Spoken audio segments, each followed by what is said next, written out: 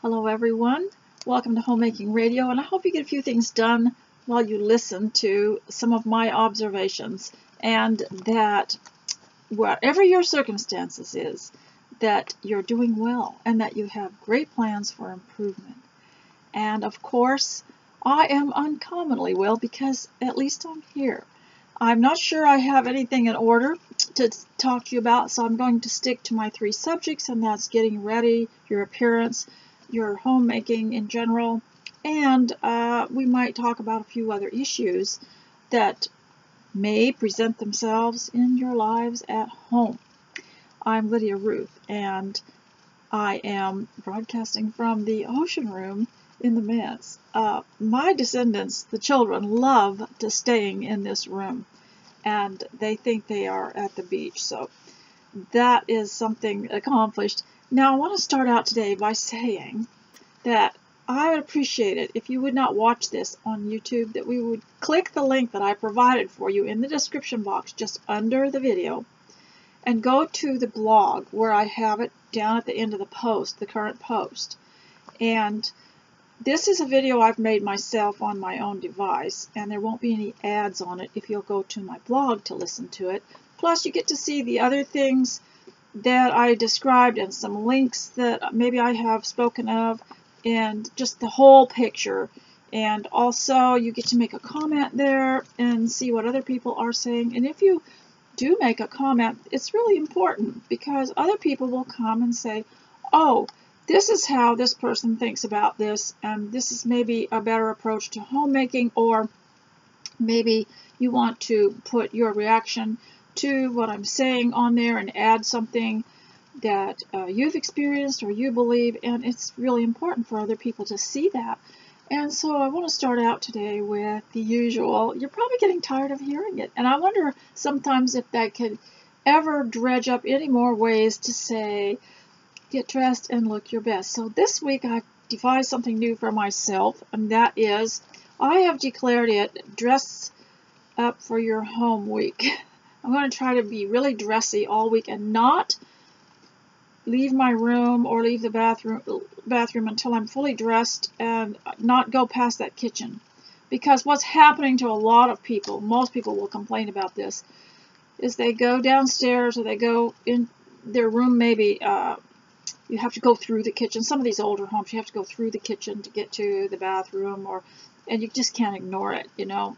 Maybe other people were up later than you, and you decide you're going to fool around in the kitchen and fix it up, and you just can't get out of there, or you want to make yourself something to drink. And that's one reason I've had these little coffee tea stations around. Great big tray. I'll just get a tray, maybe the lid off of one of those totes that's plastic, you know, turn it the other way, and load up the automatic shut-off kettle and all the different kinds of teas and some cups, and I'll put one of these in each room so people won't have to go to the kitchen. They won't have to kind of bottleneck up there, or maybe they're still in their sleeping clothes and they just don't want to walk around in that, but they still want to start their morning out with some kind of beverage. So that's why I do that, and then that people have more privacy. Some people just like to take a little longer to wake up, don't want to start talking, don't want to see other people, and even in a family, just like to be slower, a little slower, and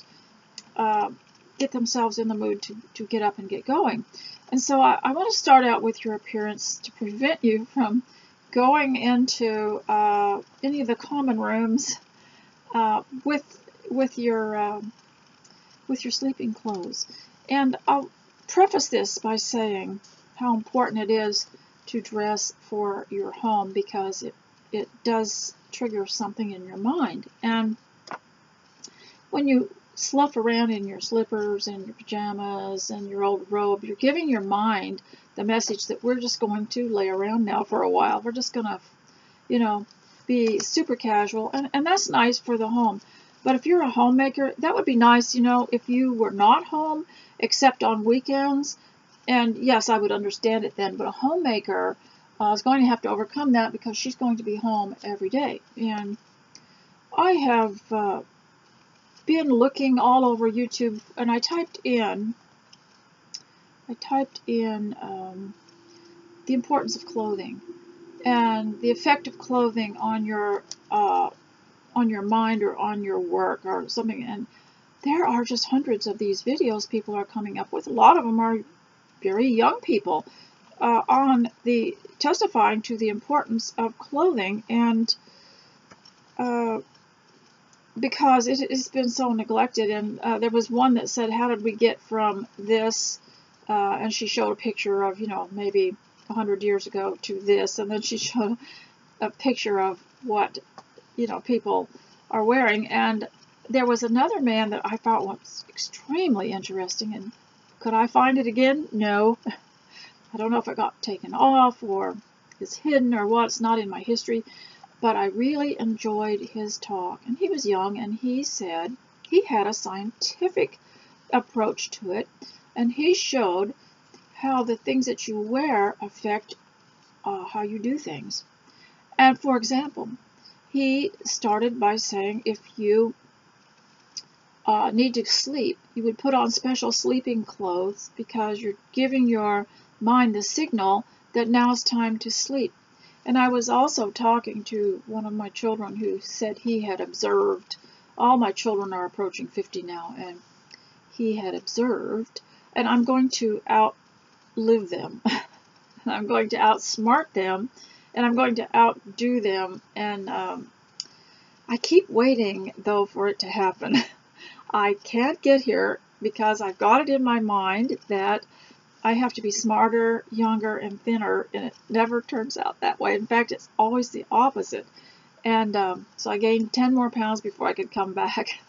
And anyway, he was telling me that he works around people of the younger generations, and he said that there are children that don't know that there's a bedtime and a getting up time and just a difference between different parts of the day. And because generally the clothes we wear are just as suitable for wearing to bed as they are for wearing out.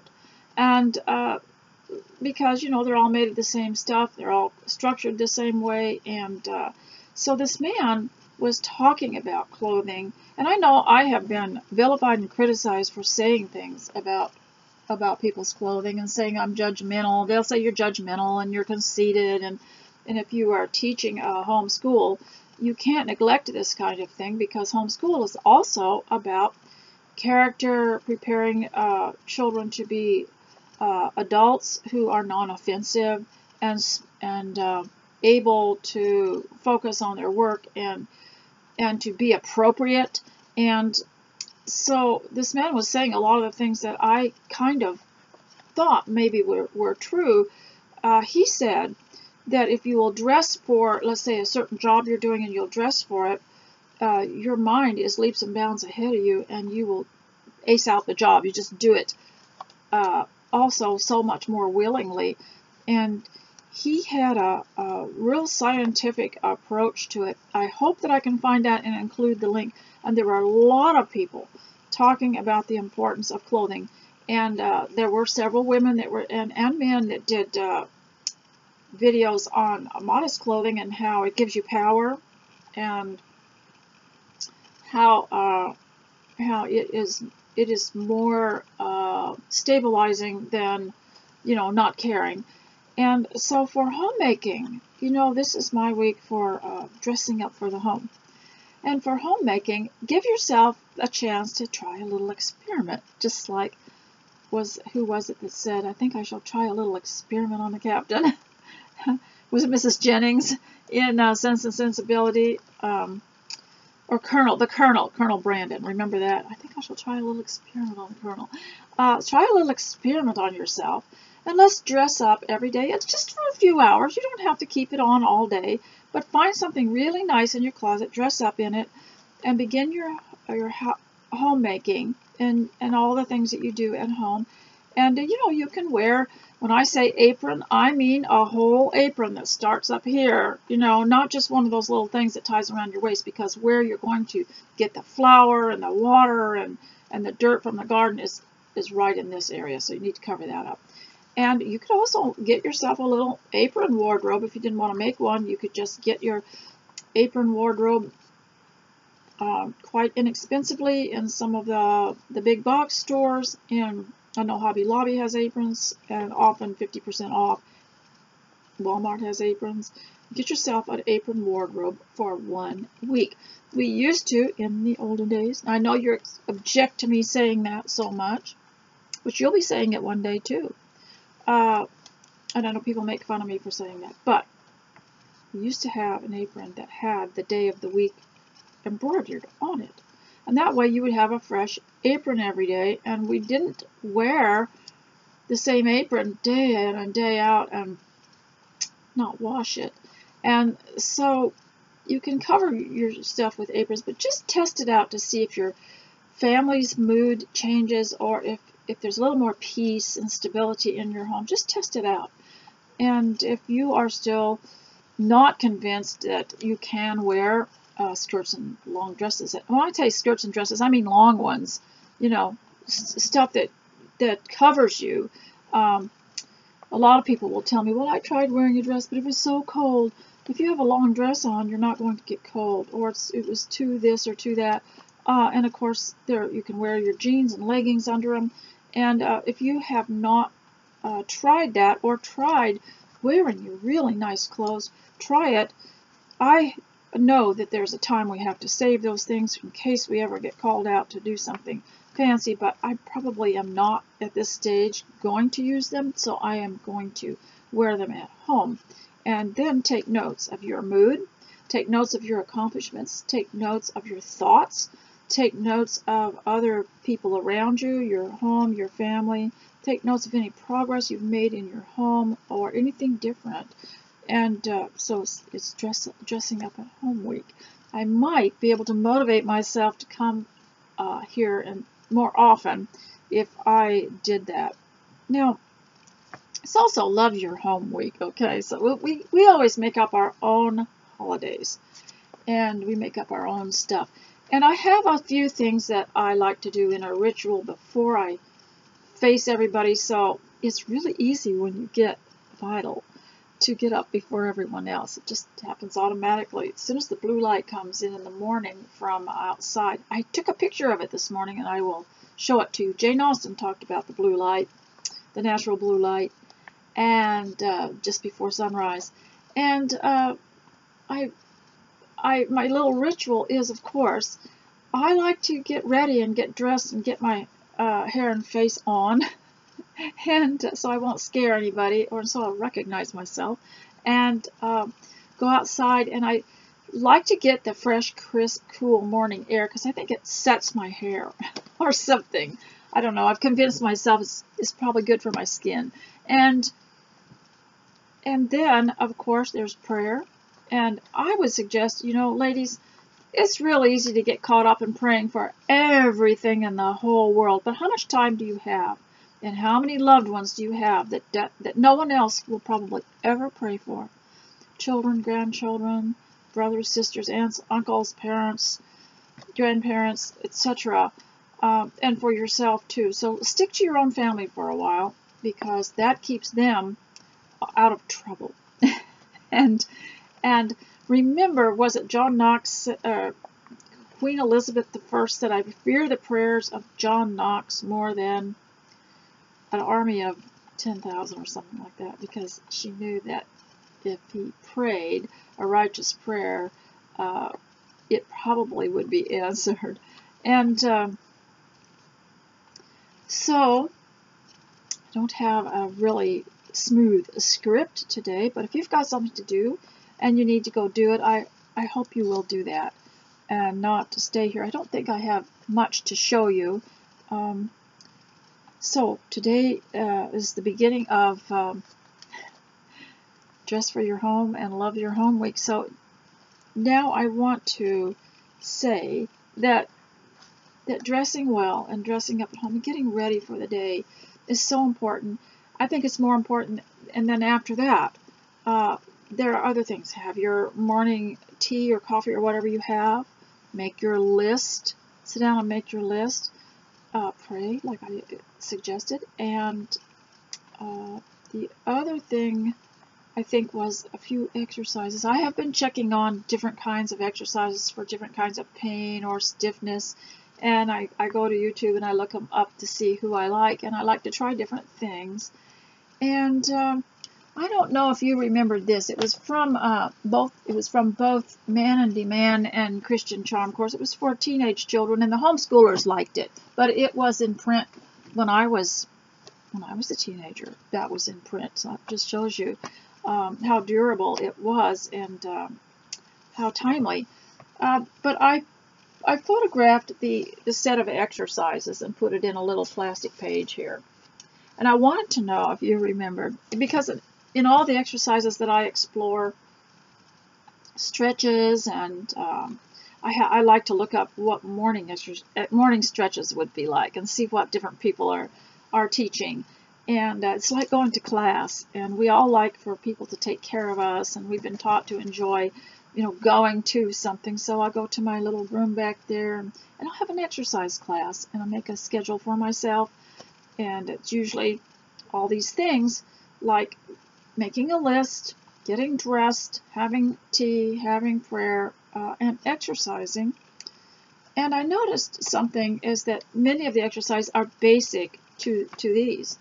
And they may just be variations of all these, but I wanted to know if any of you remembered this one. I can do all these exercises except this one. Do any of you remember it was called the bicycle? Do you remember when we were little kids and you could lay down on the floor and do the bicycle and hoist yourself up underneath and bicycle your legs? Well, I can't do that one. But I thought if I could learn to skip, which I have, I've just relearned it, learn to skip and to jump and to sit on my knees, which I couldn't for decades. I didn't even think of it. But I started to limber up a little bit with some of these stretches. I'm wondering if one day I'll be able to do that again. And I wondered if any of you remembered it. I don't think I remembered to, for some reason, it was kind of, I don't know, it seems like when the schools took over exercises, a lot of things changed. Now, I was going through some of these books and wondering what they had spoken of about dressing. And one of the things that was prominent back in the day was that there were certain clothing for certain occasions. And now, of course, I don't know if anyone thinks about that, but honestly, I can remember when we would find something special to wear to visit someone, and this is what I'm going to wear. When we would tell our brother or sister or somebody, oh, this is what I'm going to wear to so-and-so's, whatever. And also, if we were going to go shopping, people would dress up, and I very keenly remember the first time, and it was back in the early 1980s, someone told me that when she went shopping, she went super casual. And we had not done that before that because we had so much respect. We did not want to be turned away from a shop. You had to be respectfully dressed to enter into a shop. I mean, they wouldn't throw you out or anything. They just might refuse service to you. But we actually had clothing that we looked forward to. We're going to go on a shopping trip. And I grew up on a homestead in Alaska, so once a year we went to Anchorage to the shops, and we dressed up to go there, to go into any of those shops, because it showed respect to them, and they were going to wait on you and take care of your needs and serve you. And it was the least you could do was to look nice when you entered a shop, because it showed that you appreciated it. And how would you feel, if you invited someone over and they came all smelly and they hadn't changed their clothes in days and they hadn't washed, and they just walked in there and they were going to sit at your fine table and you were going to serve them tea. I would go ahead and do it, but it wouldn't be appreciated. I thought at least they could show a little bit of appreciation for what they were invited to. And so we would dress up to go to the shops. And of course, we only had this once a year in the summer type of shopping, and it was really important to us. And we also would go to the county fair at the same time. And these were really important to us. I have pictures that my parents took of us at some of these places, and every one of the 7 children and the parents were all dressed up. And what were we doing? We're going to the county fair. We're going to go to the shopping areas, and they would shop for enough food to store all winter. We'd buy clothes. It was just amazingly wonderful. And we dressed up for it. And so when I look at a page like this from Christian Charm Course, this old one is the better copy with the red cover. The new edition, I didn't care for. And it was what to wear when, and I'm trying to find the page. Oh, and it was, here are some examples of drawings of different kinds of clothing, and you could adapt it for this era here. And this one particular is, how can I look well dressed? If you put that in a newsletter or made your own publication or even did a blog on it, you're going to get a lot of hatred, because there's just been such a dumbing down of dressing that even at home you feel self-conscious if you're dressed up, or if you wear your jewelry, or if you put a bow in your hair or anything like that, that someone's going to mock you. It's just really terrible, isn't it? But we have got to bring our culture back, and we'll start in the home, okay? And this was called How Can I Look Well Dressed? And what it did is it divided it into formal, church, and daily wear, and it just showed how to mend things, how to sew a button on, and things like that. And it was for the occasion. And so I encouraged my children when we were homeschooling, let's get a notebook out and write down every occasion you think that you might need to have some kind of clothing for, even if it's at home. Well, there's mourning. Remember the Victorians, and I'll read to you a little bit about that in Linda Lichter's book. Victorians had their morning dress, and you can find patterns for this called the morning dress. And then they had their evening dress, and they would dress for dinner. And I remember in Wives and Daughters, Osborne said, "I dress for dinner because Mama likes it." and they were farmers. And we've just really lost something, but I think the culture can be taken back with the home. So in the Man in Demand book, they also had ideas for young men, and they would draw pictures of it. How to combine clothing, how not to dress, and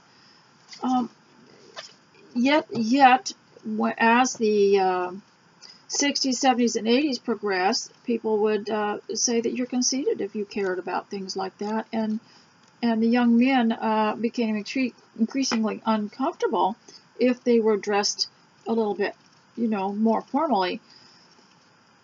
So I want to show you that, just to show you that there was a time when people cared. And Linda Lichter had a picture in this book.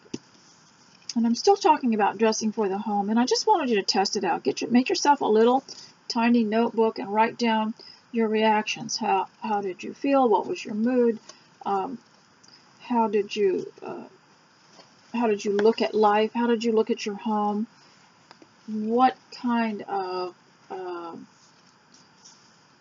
ambition did it give you? This one video that I saw that I could never find again talked about how clothing can motivate you and give you ambition to do something if you're dressed for that activity.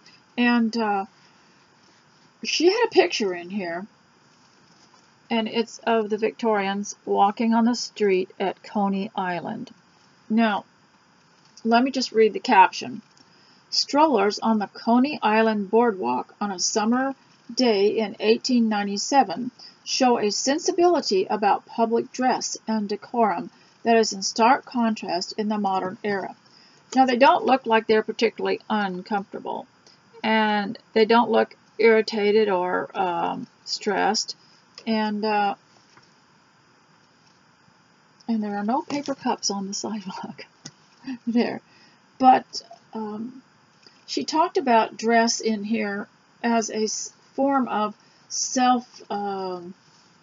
I guess self-control, or, like more like a confidence, and that's interesting. And there was one lady that had a video when I was looking this up on YouTube, the importance of clothing, the importance of dressing well. She had a video called something like, remember when clothing used to make you feel so good? I'm wondering, too, if it's also the fabrics, and there's more petroleum in the fabrics now, and there's more other things. And but yes, clothing could transform you almost. If you made a new dress, you just felt almost transformed into a different world of, it made you feel vacation-like, or it made you feel like it was spring, or it made you, everything had an atmosphere to it. And so I want to move on from clothing, but I'd like you to test yourself out if you could. I'm going to do it this week, and this is called Dressing for the Home Week for me. And Love Your Home, too. And so I want to go on to homemaking, because I had a few things I wanted to talk to you about, and it included character, because character, as I read to you from another book a long time ago, that homemaking is a matter of character.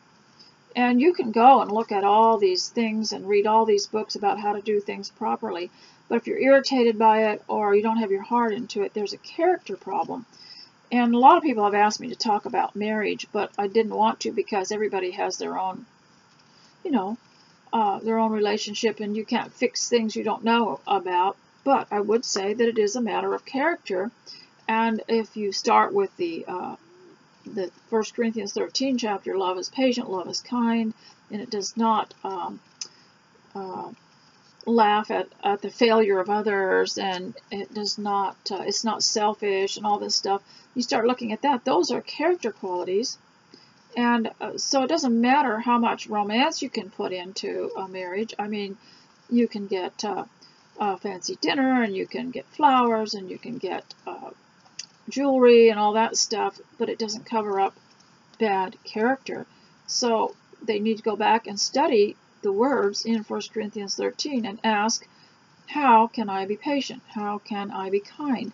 How can I be less selfish? And more often than not, a lot of the problems in marriage come from character problems. And you can take courses, you can even study things that help your marriage. And people will change for a time, but then they'll miss their old selves. And if they're used to manipulating, and they're used to running you down, and they're used to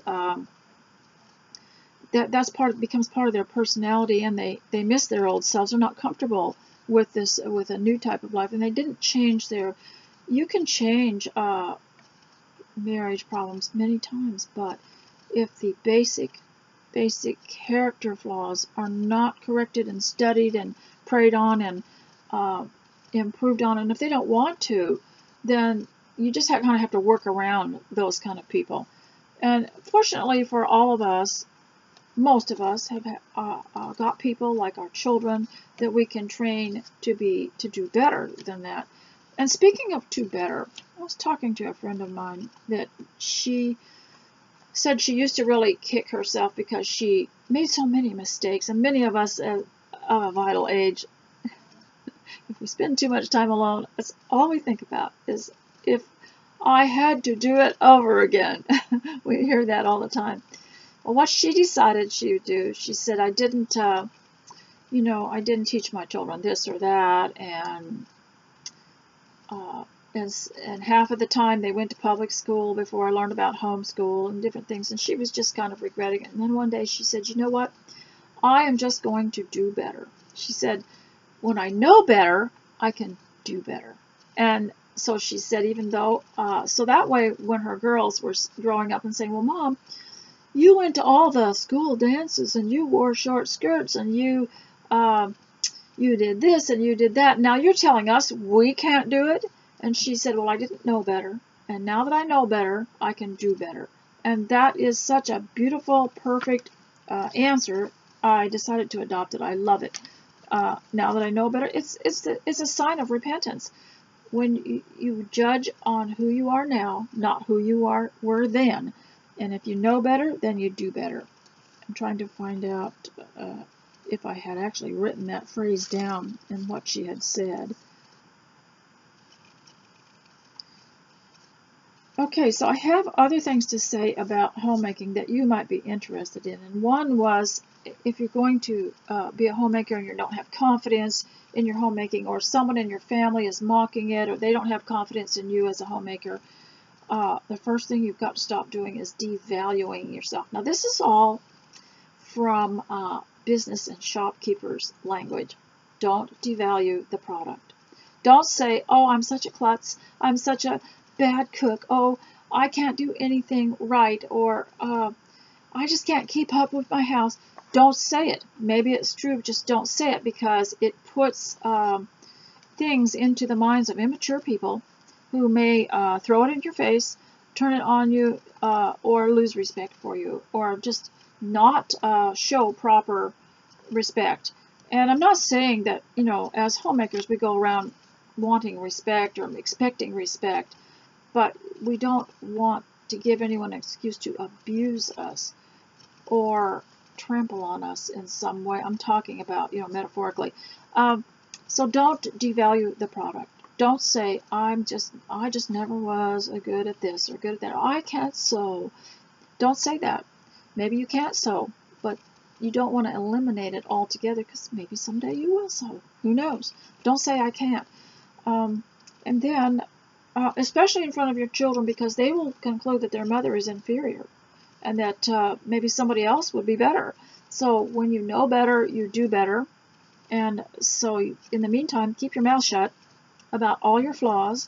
I know we all came from a generation, those of us who are vital now, that encouraged us to tell all. And I remember the first time I heard that, and I was so embarrassed. And I was a teenager, and I was invited to a youth get-together from a church. And it wasn't the church I belonged to, but since it was a party, my parents let us go.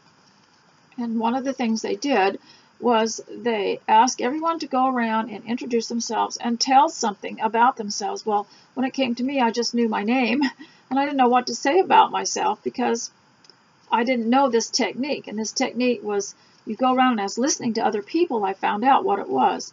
You tell about, they were telling things about things they liked or didn't like and that sort of thing, but got into more personal revelations and became very, very uncomfortable. So do not devalue the product.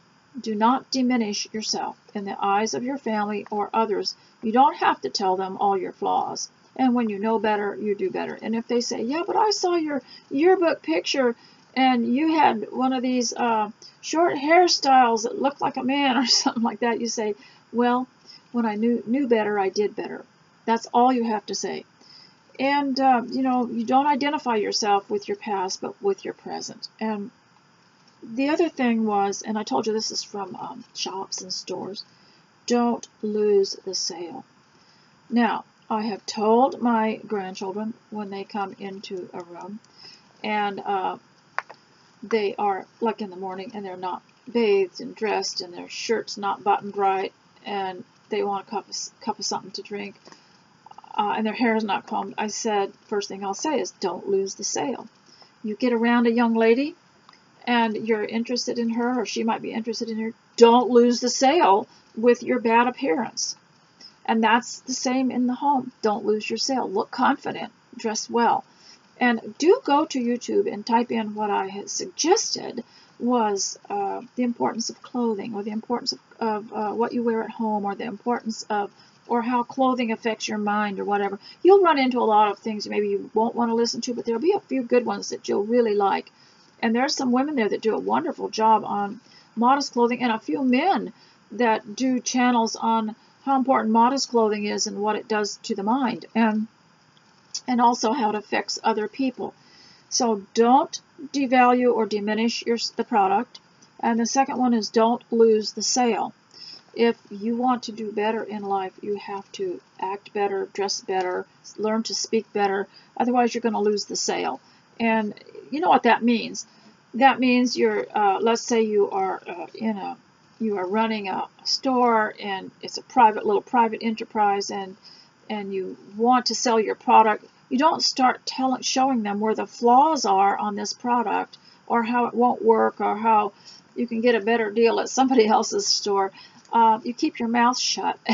It's not to say that you're dishonest, but it's the same with your personal appearance. Both young men and young women, don't lose the sale. I think that is so important. And also remember who you represent and what you represent. You represent your family, and don't bring shame to your mother. Don't be shaming your mother. And because in the olden days, people used to think, well, look at him. He doesn't even know how to button his shirt. What kind of mother does he have? And the mother got blamed. So the mothers were always saying, don't be shaming your mother. You know, keep your shirt buttoned up and your shirt tucked in, and wear a belt, and comb your hair, and always. Do you know, when we were little, we had to go and wash our face and hands before we ate, before we sat to the table. And our parents would send us way back to get ready, and you had to comb your hair too. And this was in a crude homestead life, you know, on a birch table that my father built. But we had more propriety there than we do now. Okay, and the other one was don't give away the store. Have you heard that one? That means don't tell everybody all your plans. And you can get in on some of these Christian devotionals online on YouTube that are very good. And one of them that I heard that was just so good, it was talking about why God wants us to be quieter about things. You don't tell everybody everything. You don't tell everybody how something is made, or where you got it and how you got it on sale, and just keep quiet. If someone says they like something in your home or that you're wearing, just say thank you. That's all you have to do. And we got into where we were excusing ourselves. You know, if someone liked something, we would say, oh, yeah, thank you. Well, you know, it didn't cost me anything. Somebody gave it to, you know. And just say thank you and move on. Don't lose the sale, because you're diminishing something. So, and that's the best I know how to explain that. When you lose the sale, you talk too much. And we learned this in sales meetings years ago when we were in a business, was if you talk too much and you try to push it and oversell it, you can lose the sale. And so as a homemaker, you don't need to get up and say, today I'm going to make bread and I'm going to do this or that. Now, if your children ask you, you can tell them. You can show them your list. You know, I'm going to attempt to do this, but don't go say, oh, I'm going to do this and I'm going to do that, because it may not work that way, and then people lose confidence in you, and then they say, well, you said you were going to make this or make that. So you've got to be really, watch what you say at home and learn to be quiet. You know, the Word of God says, learn to be quiet and to work with your own hands and to mind your own business. Everybody needs to do that. So, rising above past mistakes, you don't have to beat yourself up all the time. You can do better. And that's a sign of your own, that's a sign of your own change in your life. Now, one of the things, if I want to go back to clothing, is that we used to do, I had it in my notes and didn't see it, was clothing was so integral to our sense of well-being. And I don't know, there was a personal feeling that we belonged and that we were loved by God. It has something to do with clothing, that we would lay out our clothes and all our things for the next morning. And then then in the morning when we changed out of our sleeping clothes, those would get laid out again, and the bed would get made, and they'd be, usually under our pillow or something like that. Clothing was extremely important, but people got too busy rushing us. Back in the 60s, it was, hurry up, don't fuss over things, and people started throwing stuff in piles and then covering the pile up with a sheet or a towel when someone came over, because we were encouraged not to think about it. And rushing makes you not to think. So,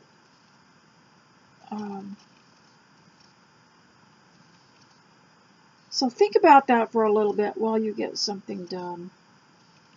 Now, I was talking about homeschooling, and even if you're not homeschooling, you need to be autodidactic, self-taught, and school yourself. You can take courses and things, but it's hard to find something that really benefit you at home. I particularly think that character studies would benefit you the most. Learning to be kind and patient and loving and forgiving, and remember, I used to read this to you quite a bit. It was make every effort to supplement, and meaning add to, your faith with virtue, and to virtue with knowledge, and to knowledge self-control, and to self-control add steadfastness, and steadfastness with godliness, and godliness with brotherly affection, and brotherly affection with love. For if these qualities are yours and are increasing, they keep you from being ineffective or unfruitful in the knowledge of our Lord Jesus Christ. And it says, he who lacks these qualities is so nearsighted that he is blind. You have friends that maybe in 30 years haven't changed at all. They're loudmouthed, and they're opinionated, and they're contradictory, and absolutely no benefit at all. They never have anything edifying. Remember, edifying means to build up, and they never have anything edifying to say. They just wait till you say something, and then they knock it down. Well, I was thinking about something the other day when I was cleaning house. I ran across this little jar of charcoal, and it was open, and I remembered that I had put activated charcoal around in different places in the house to kind of purify the air. Now, this kind of charcoal is made with corn husks and coconut, and made into a charcoal. It's not the same as the charcoal in your barbecue, so don't forget that. You can also look this up. It can be your assignment, and it's called activated. So I got to thinking about that while I was cleaning all this up, and I had found this little jar of charcoal, and what all can be done with it, because you can buy charcoal toothpaste, you can buy a face mask that's charcoal, and there's many other things you can do with this activated charcoal. But I got curious about the word activated. Well, activated means that you add something to it, or you do something to it that makes it effective, that makes it work. Now, let's just back up a little bit, and I'll show you a couple of examples. If you have an inactive military, and you want to activate it, you deploy it, you send it out, and then they do all their routines and all the things that they're supposed to do. If you have let's say you have a debit card or a business card that comes in the mail, they'll text you constantly and say, have you activated your card? That means you have to go and phone the number, and they might ask you a question or something, and then they'll say your card has been activated, so now it works. Let me see if I wrote down what it means. It means to activate, means to trigger it, to start it, and to set it in motion. So I got to thinking about how everyone's so concerned, especially in homeschooling, religious circles. They want their children to memorize vast amounts of scriptures. That absolutely does not do any good unless you activate it. So be simple. Choose one scripture. Like, I will walk within my house in a perfect way or something, and explain it and teach them how to activate it. It just means be peaceful. It means be mindful, be appreciative, be careful. It just means carefulness. And teach them how to activate something like joy. Okay, what does it mean to be joyful? And you'll have to teach them how to activate it. Or be kind.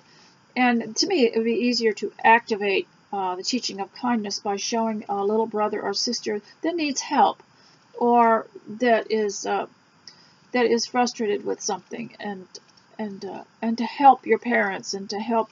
That's kindness, and how to be kind is not to be selfish and that sort of thing. So I was reading this verse to you. Make every effort to supplement, add to your faith with virtue. Okay, they're activating it. So you can learn about virtue, and virtue means the practice of goodness.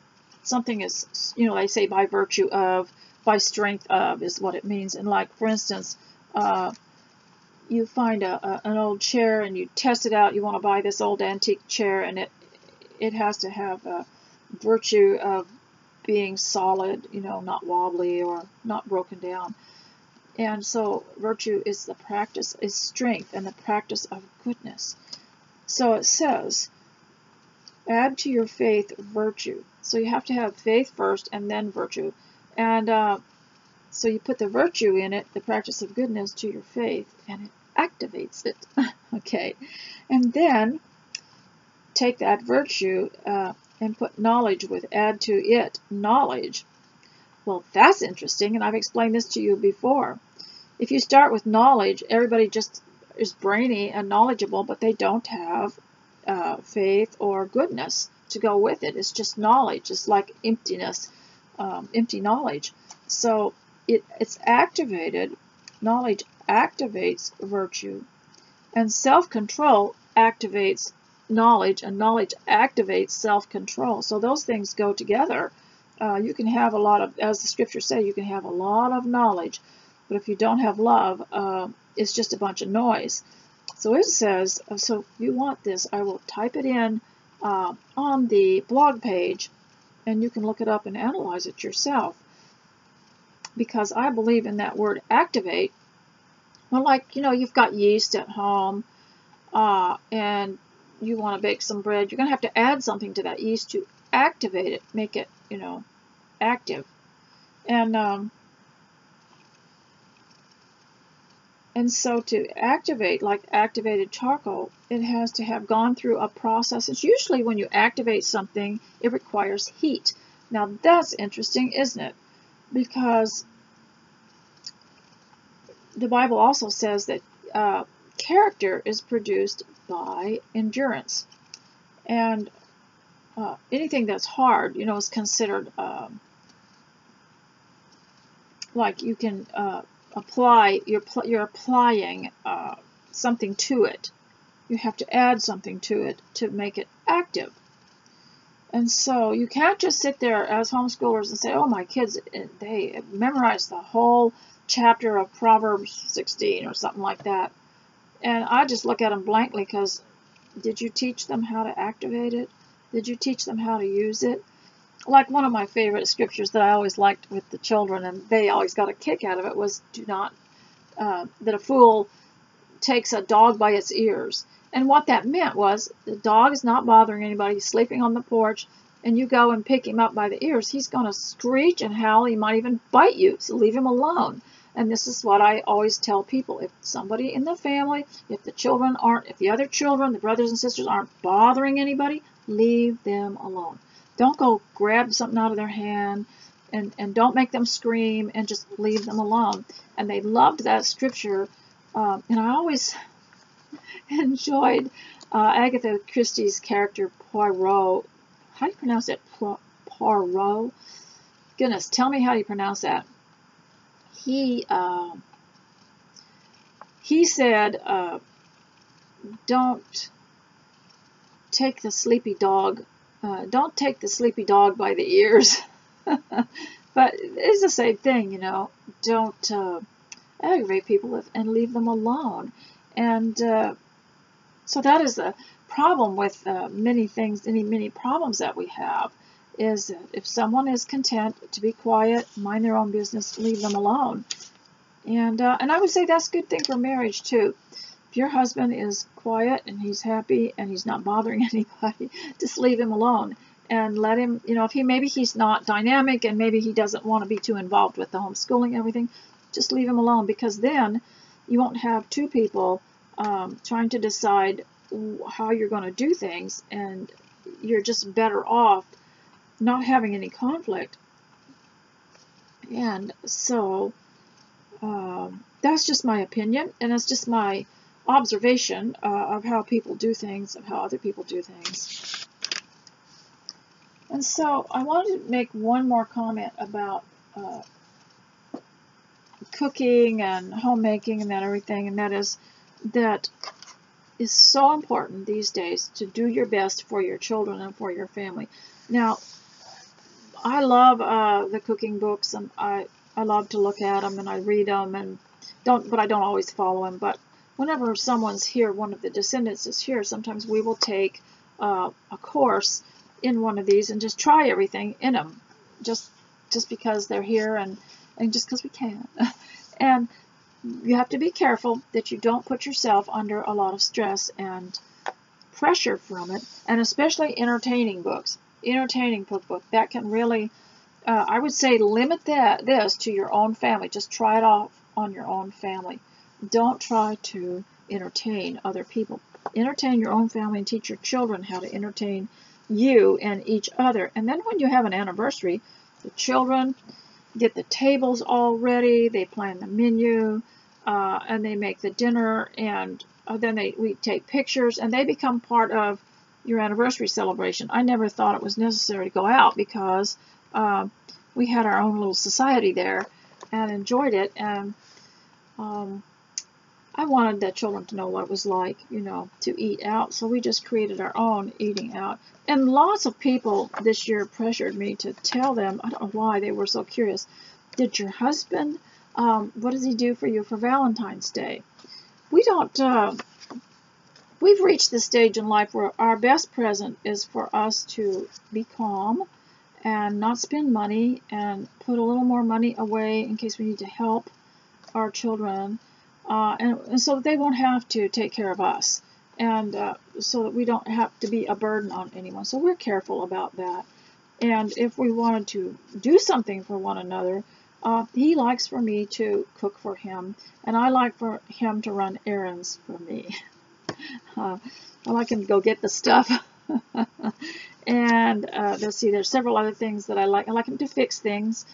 I like him to put things together for me. And if I were to spend money, I'd buy myself a little chair or a little table or something like that. And we live in the country, and we have foliage and flowers outside all over. So to me, spending money on a bouquet on Valentine's Day it doesn't appeal to me at all. And I don't want candy. And what am I going to do with jewelry? So so that's pretty much what we do. Is we're just nice to each other. And he doesn't come into my sewing room and tell me what to do with my sewing, which sewing inspires me. I love it. I love the fabric. I love the creativity. I like the feeling that I'm just creating a new atmosphere with a summer dress with daisies on it. We're out in a field, and I like to make clothing that kind of goes with the atmosphere, with the era, or I try different costume type styles. And he likes to do his newsletter, which he sends out every month, and he likes to type out the weekly church bulletin, and he does all that himself. He has other things that he likes to do. He likes to get on the tractor and cut all this expanse of grass around the manse. He likes to repair things outside. He likes to trim the bushes. And so we just kind of leave each other alone and he was always more able to concentrate if somebody wasn't around yammering at him. So he just does better that way, and we're happy. Now, but if you want to do that, if you want to, and it's thoughtful, if someone wants to if your husband wants to give you something, that's thoughtful. But he does ask, did you want anything? Do you want me to get you something? And to tell you the truth, after 52 years of marriage, I don't need the kind of things. I don't need that, and I don't want the money spent. It's like Mr. Gibson said. Um, I don't want the money spent. That's what he said. And I don't want to be too practical. But if I did want something, I would ask for a tree or a bush or something that I could plant in the ground. Okay, so that's just the way it is.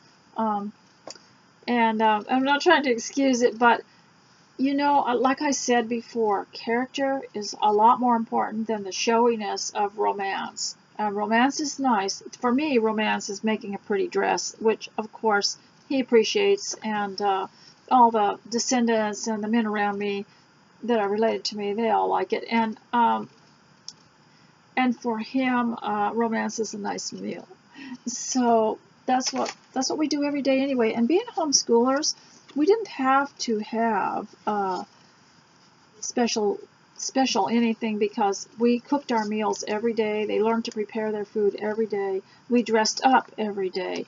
So to us, a time, things like that are not special, because every day is special to us. Like today is special because it's the beginning of the Love Your Home Week, Dress for Your Home Week. So these holidays that people have, they make a big deal out of, a lot of them aren't home most of the time. We were home most of the time. So we were always having some kind of, every meal was a celebration. We would learn new things to cook. And I especially like reading these and then showing it to one of the children or grandchildren and say, would you like that? Should we do that? You want to try that?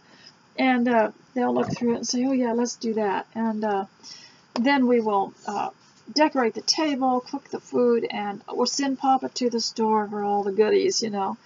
Our grocery bill is very high, but I will tell you the reason is we just don't buy anything that isn't fresh or organic, and so that's just the way it is. We decided a long time ago that while we might thrift on many other things, we would not thrift on food. And so that's the way it is, kids. And I hope that you got something out of today's lecture. And just be glad you didn't have to go anywhere. You got to stay home with your children. And you can pause this, go get a cup of tea, start it another time. And I love your comments and your ideas. And I know people want me to talk about a lot of other things. But in general, I think everybody has to learn for themselves how their own home works better. I have thought of so many things that would make the manse work better, but it was built so long ago, and there's so many things, that just need to be upkeep is what it is. But if I had my own home, and those manufactured homes, I wouldn't mind having one that was new. I've never lived in a brand new home. Wouldn't that be fun, living in a brand new home in a kitchen no one has ever touched? And have a bathtub no one's ever used before. But if I had to remodel it, I would not put the laundry room by the kitchen. You have to walk through the kitchen with all the dirty towels and laundry. I would now I've got a system though. If I didn't want to do that and someone was in the kitchen and there was cooking, I could go out the front door, go around to the back door, come through the office, and then hit the utility room where the washing machine is and dump the laundry there, start the laundry, and then go back out. But I would put the laundry facilities in other places rather than next to the kitchen. But in the old days, they just went where the pipes were. Since you've got kitchen water coming in, well, let's have the laundry room over here too. And then there are other things that aren't that I would change definitely. I would put all bedrooms facing the backyard, not any bedrooms with windows facing the road. I just never felt comfortable with that. And I've got all kinds of other ideas, but I'm stuck with this, and I often just paint pictures of houses or write stories to my grandchildren. We write stories back and forth that include houses and the descriptions of the houses. So there are many ways to be happy. So ladies, I hope that you do well today. And even if you don't get a thing done, please get dressed up. and at least enjoy the day because you're alive, and stay close to Christ. And so I'll talk to you later. Thanks for everything you do for me, and I just appreciate your support so much. Goodbye.